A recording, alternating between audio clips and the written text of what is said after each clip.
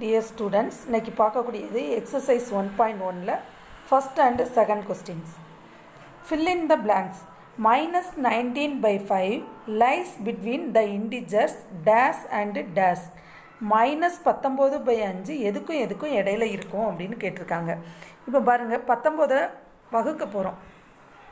5ஆல divide பண்ணுங்க.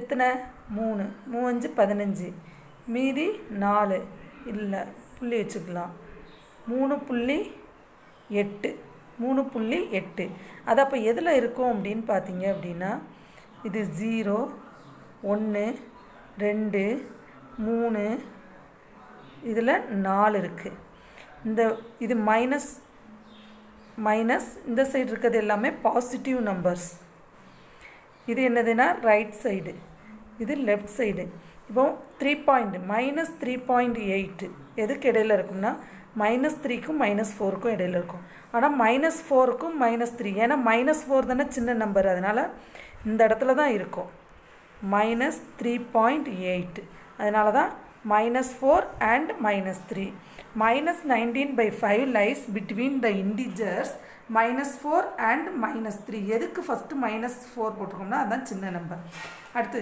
the decimal form of the rational number 15 by 4 15 by 4 ஓட decimal form என்னன்னு கேட்டிருக்காங்க தசம எண் அப்போ 15 4ஆல் வகுக்க போகிறோம் எத்தனை நாள் இருக்குது 3 12 மீதி எத்தனை 3 இருக்கா இல்லை மேலே புள்ளி வச்சுட்டு இங்கே 0 சேர்த்துக்கிடுவோம் 28 மீதி 2 0 5 அப்போ ஆன்சர் -3.75 அடுத்த question the rational numbers -8/3 and 8/3 are equidistant from 0 0லேருந்து இப்போ எக்ஸாம்பிளுக்கு பாருங்கள் இந்த -1 எவ்வளோ டிஸ்டன்ஸ் இருக்குது 0லேருந்து ஈக்குவல் டிஸ்டன்ஸில் தானே இருக்குது அதே மாதிரி -8/3 and 8/3 are equidistant from 0 the next rational number in the sequence இதில் உள்ள நெக்ஸ்ட் ரேஷனல் நம்பர் என்னன்னு கேட்டிருக்காங்க ஃபஸ்ட்டு இதை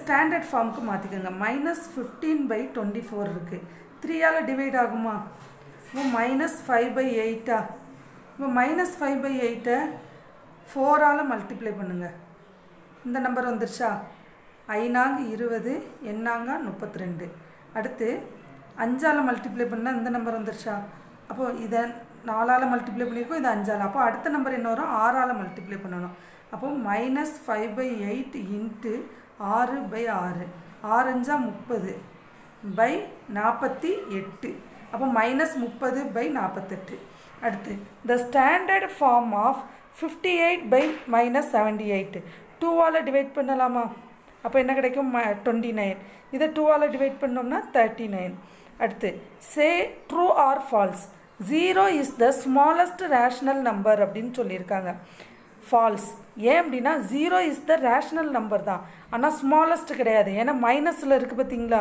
அப்போ மைனஸில் இருக்கிறது தான் ஸ்மாலஸ்ட் நம்பர் அதனால் இது ஃபால்ஸு லெஃப்ட் சைடு போக போக வேல்யூ குறையும் ரைட் சைடு போக போக வேல்யூ கூடும் அடுத்து பாருங்கள் -4/5 lies to the left of -3/4 true ஏன் அப்படின்னு வச்சுக்கோங்க -4/a டெசிமல் ஃபார்மில் எழுதினோம்னா என்னது -0.80 இதை டெசிமல் ஃபார்மில் எழுதினோம்னா -0.75 இப்போ 75 இங்கே இருக்கும் 0.80 இங்கே இருக்கும் அப்போ லெஃப்ட் டு தி இந்த நம்பர் அப்படி தானம்மா இங்கே பாரு இது 0.8 இது 0.75 இது லைஸ் லெஃப்ட் டு தி இந்த நம்பருக்கு லெஃப்டாக இருக்குது இந்த நம்பருக்கு இது லெஃப்டாக இருக்குது ஓகே ட்ரூ அடுத்தது -19/5 is greater than 15/-4 falls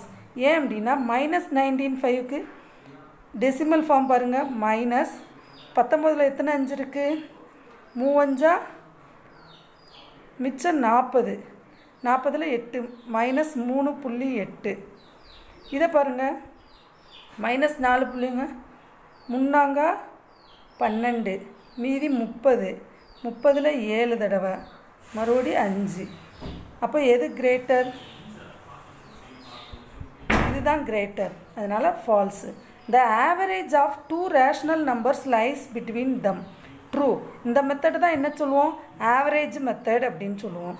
there are an unlimited number of rational numbers between 10 and 11. 10க்கும் 11க்கும் இடையில நிறைய அன்லிமிட்டட் நம்பர் இருக்குங்க. உண்மை தானே?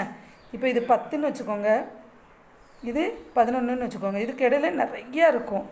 இது என்னவா இருக்கும், 10.1 இருக்கும். அடுத்து இது 10.2 இருக்கும். இதுக்கு இடையில இருக்கிறது 10.10 இருக்கும். இப்படி போய்கிட்டே இருக்கும். அதனால் இதுக்கு இடையில அன்லிமிட்டட் ரேஷனல் நம்பர்ஸ் இருக்குது.